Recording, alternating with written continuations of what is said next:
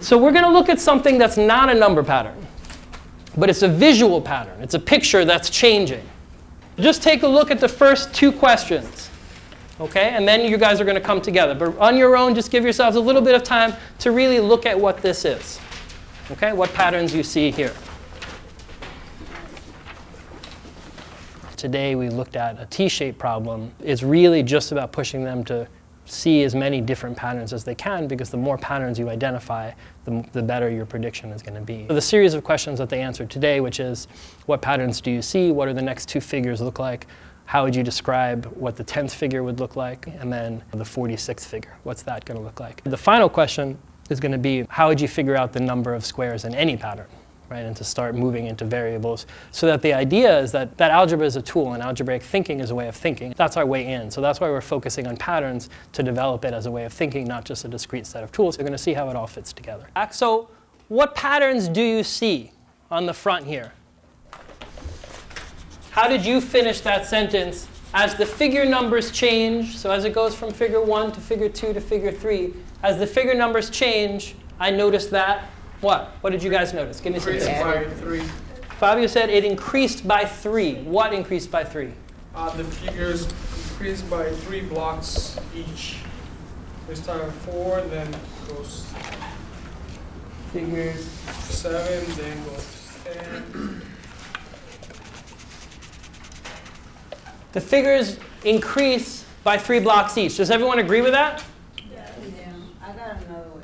There's lots of different ways. So but let's see. So he said the first figure has how many?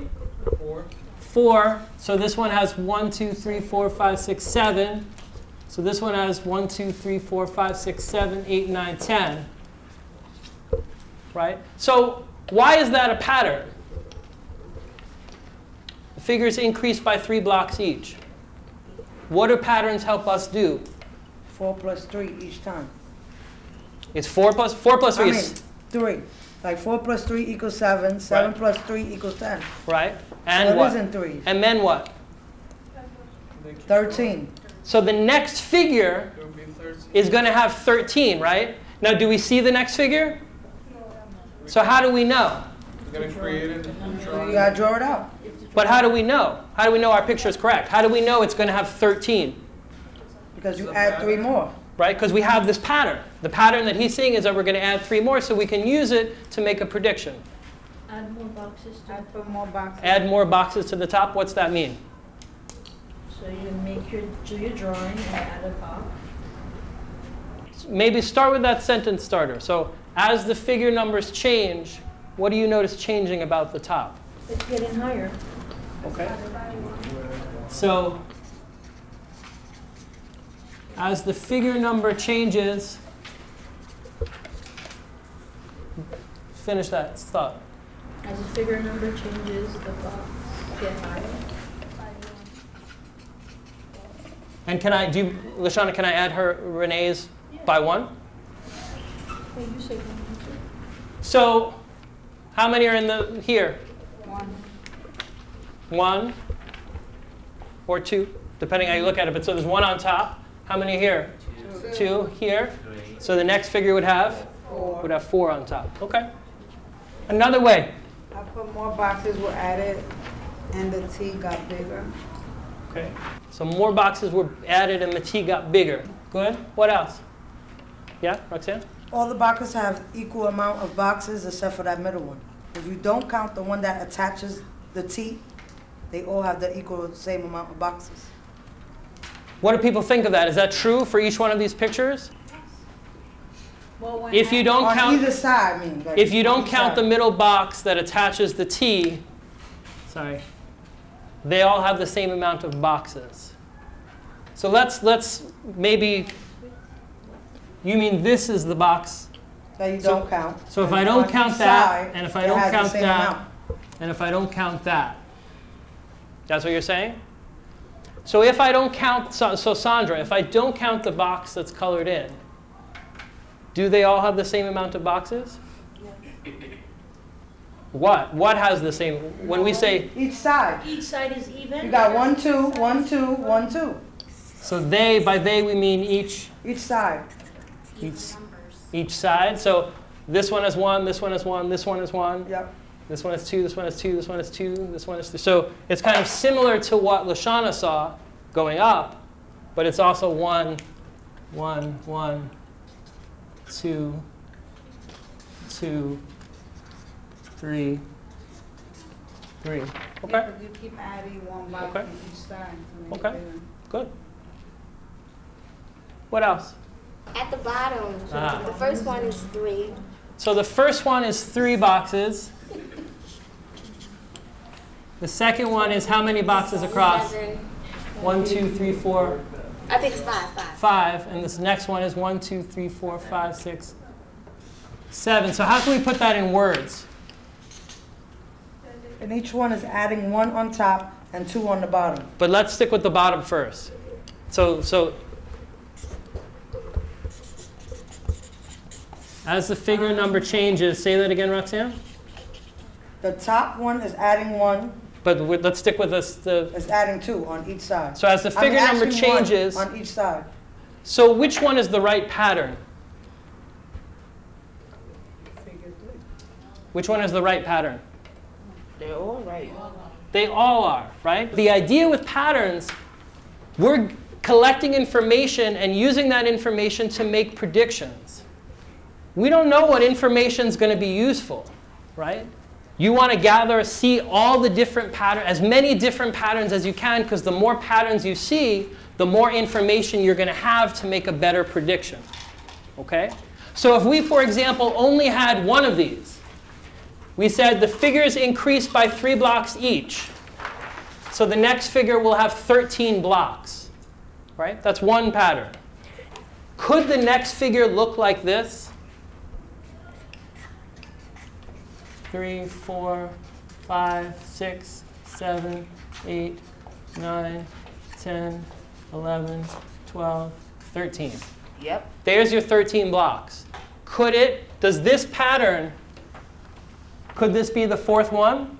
Yeah. No. No. Yeah. I hear yeah, I hear no. So yes, in the sense that, OK, so one pattern that we saw here is that the total number of boxes Would be 13. would have 13. So this is my 13 here. Yeah, but it's not like a form of a T. It don't have to be. It's a pattern. On Right? top. So this is 2, or it's 1 on top, then And it's 2 2 on on the top, then it's 3 on top. So does this follow that pattern? No. No. There's no what is on top. This doesn't, right? So that's the idea, right? So all of those things have to be true. So that's why it's important to push. So what are all the different patterns? Because that's your list of things that have to be true when you're making the prediction. And when you're thinking about, is my prediction a good prediction? Is that the right way? Is that what it looks like? Because we're telling the future, right? But in ways that we can say this is not what it looks like. To kind of just remember, there is 5 different ways that people saw, 5 different patterns that people had. And so let's see, I don't have enough, but I think you guys can, I think if you're in pairs, we'll be good. So take a look. When we started working on the upside down T problem, I had collected all of the different things that they had said, what they saw changing as the figure number changed. And so we did an activity where I had them match the written description of their classmates to a visualization. I drew a picture that tried to represent the way each of them was seeing it. It's been a class since we did it, and so I wanted to emerge them somehow back in the patterns. So then we did the next 2 figures, the 4th figure and the 5th figure. And then it's the 10th figure, and that's kind of where a lot of stuff starts to happen, because once you get to the 10th, you could draw it, but we're at the edge of kind of where we want to start thinking of other ways. 21 boxes across. Now she said to go to the 11th box, 1, 2, 3, 4, 5, 6, 7, 8, 9, 10, 11, and then draw 10 boxes up. 2, 3, 4, 5, 6, 7, 8, 9, 10. That's the picture she said to draw. That's what I got. Is it right? Anybody have any ideas? Add 3 5 more times. Add 3 5 more times. Talk to me about what do you mean by that? Figure 6 will be 19. So we can build up. Yes. Okay. So one way that, if we're going to do that, one way that's useful, a tool that's useful for doing that is to set it up in a chart. What I wanted to do was a couple of things, and they both happened. One, I wanted to get the idea of a chart. Roxanne focused on that one where each figure has 3 more blocks than the one before it. And we had 5, so we could figure out the 10 by just saying the 6th would have 3 more and the 7th would have 3 more, all the way down to the 10th. And so that's a good strategy that I wanted up. How many would be in the 6th figure? 19. 19 in the 7th figure? 22. So 22, then 25, 25, 28. 31. 31. So the 10th one should have 31. Could we use any of the other patterns that people saw to help us with this one? Everything is even. It's 10, 10, 10, going up, going across. So, okay, so Eileen, back it up and say that. But I also wanted to lead this towards generalization. Sabrina had me draw 21, and then on the 11th, go up 10. And what it ended up being was a picture. If you ignore the one in the middle, you've got 10, 10, and 10. And that was going to lead them to the generalization that we eventually got to, which is 3 times the figure number plus 1.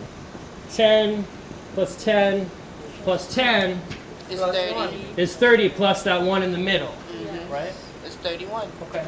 So I want to know how many boxes would there be in the 99th figure?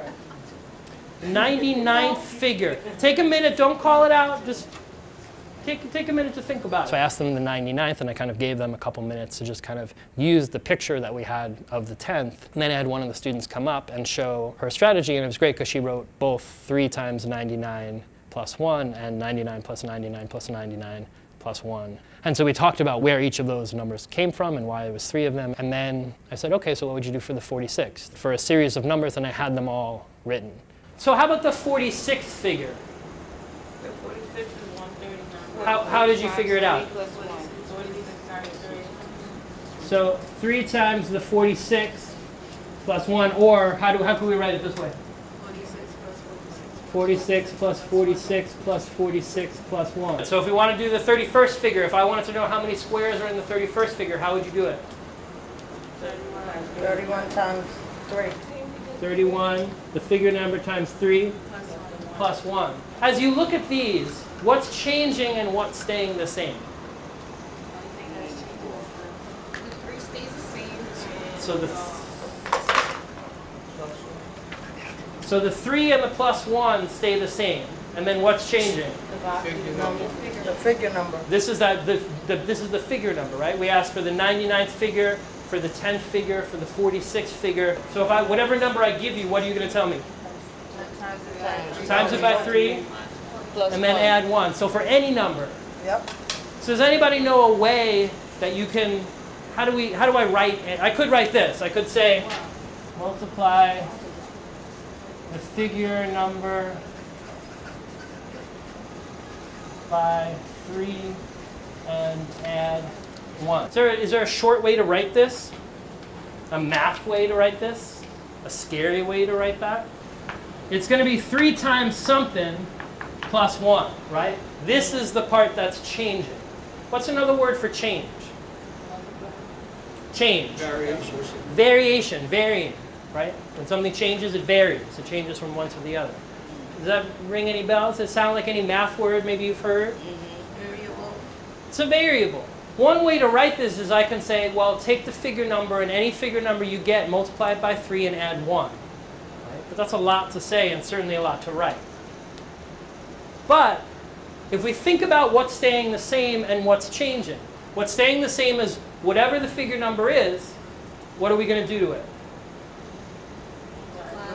Times it by 3, or add it to itself 3 times. And plus 1. Add it to 1, right? And this is what we're going to do it, right? So rather than saying any number, we can just pick, let's pick m.